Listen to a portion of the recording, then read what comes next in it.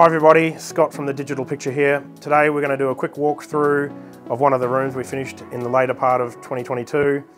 We're going to walk through some of the main challenges, the cool bits we've done, and all of the awesome parts that have brought the room together to make a fantastic result for our client. So this particular screen is a 158 inch in CinemaScope, which is the ultra wide movie format that you see if you watch on your TV at home. You'll actually get a black bar on the top and bottom of your TV screen. This image here is about 3.7 meters wide, and it's giving us close to a 60-degree viewing angle on the front row, which is where we want to be if we want to get a maximum image size for the front row.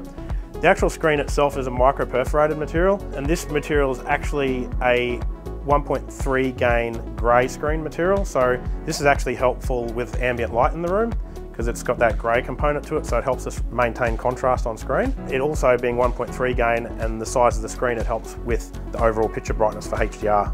So all in all, this is a really excellent image quality and screen size for the room. And then we've paired that with a Sony VPL-XW7000ES projector and a Panamorph anamorphic lens. And that coupled with the LUMAGEN video processor and the large screen, we're actually getting over 150 nits on screen, which is really superb image brightness.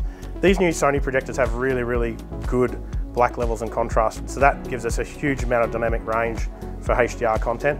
So the images are real lifelike and three-dimensional on screen. How the actual Panamorph lens works is that the projectors only output an image in 16:9. So what we would do is we overscan the image on screen so that the black bars of the CinemaScope content is projected off the screen.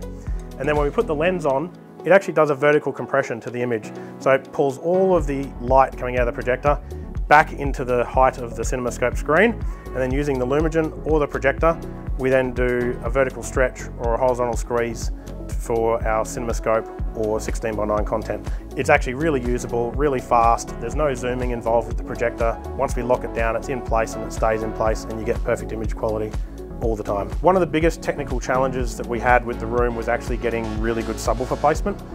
Because the sides of the room were all glass, we actually did some pre-design testing for standing waves, and all of the normal peak and null points that we'd normally get in a room this size actually were not occurring at the locations where they normally would occur. That made me come up to the conclusion that traditional subwoofer placement wasn't going to work. So what we did in this instance is we actually used these columns to frame out our subwoofer placement. So behind here at the back here, we've actually got a 15-inch Krix subwoofer here, which is a Cyclonics 15, and this is an acoustically transparent curtain. So the sound's actually passing through here, no problem. We normally actually have a grill on here just to protect that sub drivers in case the curtain happens to touch it.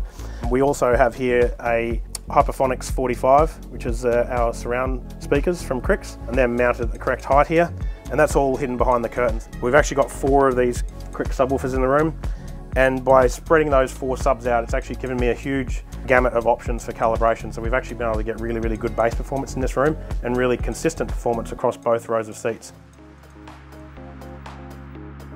Here we've actually got, at the front of the room here, another Cyclonics 15 subwoofer inside the cabinet. But the client actually wanted to have some storage for DVDs, and it was really difficult to fit that in the room, primarily because we had so much equipment in the middle cabinets. So what we've actually done in this instance, we've actually got the 15-inch Cyclonics sub, takes up the entire width of this section of the cabinet at the back, with the driver exposed. And then we've got another bolt-in cabinet that we can remove here that's got the DVD storage in it. What's important was that we actually have to have enough space in behind this cabinet to let the port in the subwoofer breathe so that it can actually perform properly. We're getting exceptional bass as if the subwoofer was installed in any normal environment, but we get the extra storage as a result. This is actually where all the brains are. So we've got in here an Anthem MRX 740 AV receiver, and we've got a LUMAGEN 4K video processor, and a Thor power controller. And we've also got some game consoles and source components in here, as well as networking equipment and wireless controller for the blinds and curtains. We've actually cut ventilation into the bottom of the cabinet kick here, where you can't see it. And then in the back of each part of the cabinet, we actually have fans fitted that are drawing air up through the middle of the cabinet and drawing it out to the outsides. And in each subwoofer cavity, we've got air passing through and then out the kicks again at the bottom. So when the system's on, there's constant air circulation through all of the hardware. We've got 2 Yamaha power amplifiers running the subwoofers here, and another Anthem 3-channel MCA 325. That's a new Gen 2 Anthem power amp, and that's actually running enough power to run the front speakers, so they've got enough output to cover this room size, because it's actually quite a reasonable distance from the front speakers to the rear row. So by having that power amp there, that actually gives us enough power, enough grunt to get that system up and going, so that we're getting reference level at the seats. We've got a full star ceiling system we've installed here, which is giving us the twinkly lights on the ceiling. But most importantly, we've actually mounted the 4 Atmos speakers onto the ceiling here. Part of the Atmos install is that we're not angling them straight towards the front of the room or across the room. We're actually giving them a toe in, because what we're trying to do is make sure that every seat in the room can hear every Atmos speaker. So in this instance, we've towed them in and we're pointing them in general towards the front of the platform, which is roughly center of both rows. And that's giving us a nice even spread, as that speaker's actually wide angle throw can shoot to this chair on the far left, but all the way across to the other chairs at the rear right, so everyone actually can hear all the Atmos effects, and it works really, really well. One of the most important things with cinema design is actually starting out with seating placement. So in this particular room here, we've done a large enough platform that it's brought the front row forward to give us enough access to the back row.